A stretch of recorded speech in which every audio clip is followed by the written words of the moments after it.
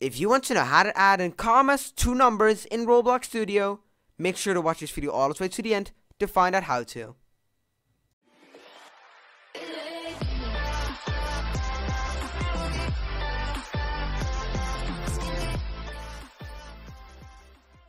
Hey guys, and welcome back to this brand new video on my YouTube channel. My name is Newbie, and in this tutorial I'll be showing you how to get commas into numbers.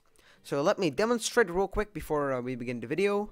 If you have, for example, $500,000, it will make it 500,000 with a comma in between. And if you would have a trillion, it would display this on your screen. So you get the concept now of this video. If you're new to my channel, make sure to like and subscribe, hit that notification bell and turn it on to never miss out on any video I create and publish and whatever you want. And if you want to become a member, click the blue join button down below, and we can start off with this tutorial. So first of all, we're going to need some leader stats because, yeah, why would we not need leader stats? So first of all, insert a script in script service and type local players.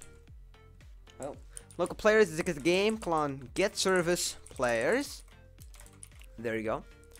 Players dot player added connect function player. So now we're waiting for the player to join, and we'll give it an argument called player. So the player is now this basically. So now we can do local leader stats. So because the instance.new a folder. There you go. Leader stats.name is equals to leader stats because we only need the name of it. Now, we forgot to set the parent, so we're gonna do leader stats.parent is equals to player. There we go. Now we can do local money is equals to instance.new. Let's see, we need a number value. Sorry for my typing, it's really cold here and my hands are freezing. So now money.parent is equals to player, money.name is equals to money, and money.value is equals to 500, because why not? So now that you've made your leader stats, if you would click play game, you're gonna notice you're gonna have some leader stats at the top right, or not, because Roblox is pretty annoying sometimes. So let's find out what the issue is. And I just figured it out, changed this to leader stats. So now if you click play game, you're gonna notice, there we go, 500 cash. So now for more demonstration, I'll be adding in a screen GUI, a text label, and I'm gonna resize it. Oh my lord. So it doesn't do that. So we're just gonna do this. This. I'm gonna make it really big. There we go. And we'll be adding our money in this. So now you can add in a local script for that, and you can do local player is equals to game players actually. Game is equals to game colon get service players. Now you want to do let's see, we need to do function comma with an amount. Yes. Now we need to do the local, let's see, we need to do a while true loop, and then amount comma k is equals to string dot gsub, and we'll be finishing that in a second. And then if k is equals to 0, then we're gonna break this, and at the end of this we'll be returning the amount like that.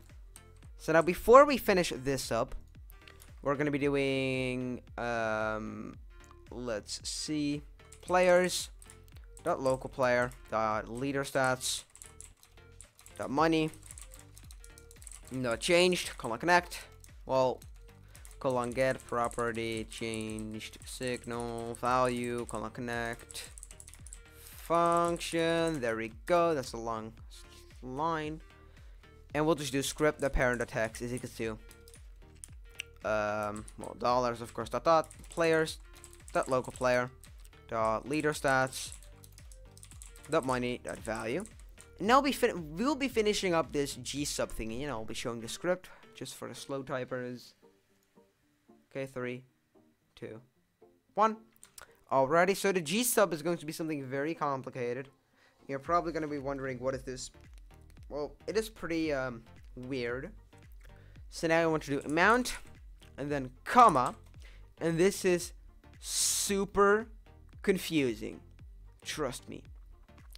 You want to do a, well, I don't know what it's pronounced, but just a house up or something.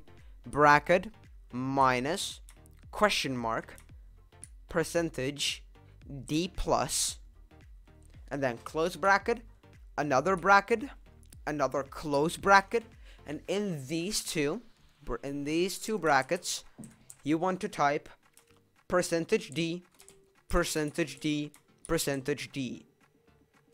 Now out of this variable I'm going to do comma, and then instead of two of those commas thingies, I don't know what their pronouns, I'm very sorry about that, I'm not native English, and we just want to do one of them.